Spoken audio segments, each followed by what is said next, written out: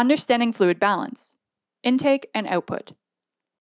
Intake and output, or I&O, monitoring is a key part of patient care in healthcare settings. It helps track how much fluid a patient is taking in and how much they are losing, which can give important clues about their hydration status and overall health. Let's start with the basics. Intake refers to any fluids a patient takes in. This includes anything the patient drinks by mouth, such as water, juice, or other liquids. It also includes fluids given through an IV, such as normal saline or other infusions, as well as intravenous medications and total parenteral nutrition, or TPN, which provides nutrition directly into the bloodstream. Output refers to any fluids the body eliminates. This includes urine, void or Foley catheter. Output also includes emesis or vomit, diarrhea, and any drainage from wounds, surgical sites, or fistulas. Healthcare teams record intake and output using I&O charts or tables. These tables are usually set up as a simple 2-column system, one side for intake and one for output. Each time the patient consumes or loses fluid, the amount and the type are recorded in the appropriate section, along with the time. Measurements are usually recorded in milliliters to ensure accuracy.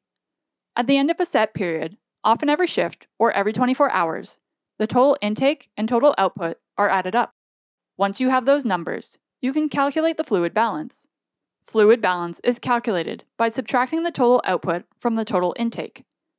The formula looks like this. Fluid balance equals total intake minus total output. If the result is a positive number, the patient has a positive fluid balance, meaning they've taken in more fluid than they've lost. If the result is negative, they've lost more fluid than they've taken in. Let's walk through a quick example.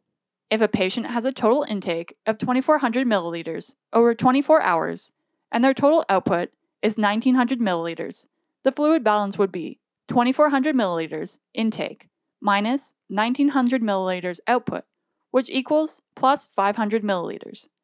That positive balance means the patient has retained 500 milliliters more fluid than they've lost over that time period. Tracking I&O and calculating fluid balance are essential parts of patient assessment. This process helps identify trends, guide clinical decision-making, and ensure patients remain properly hydrated. The ideal fluid balance depends on the patient's condition.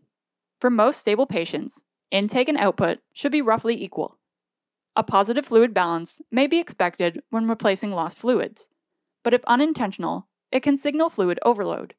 A negative fluid balance might be the goal when reducing excess fluid, though it can also point to dehydration or excessive fluid loss if not planned.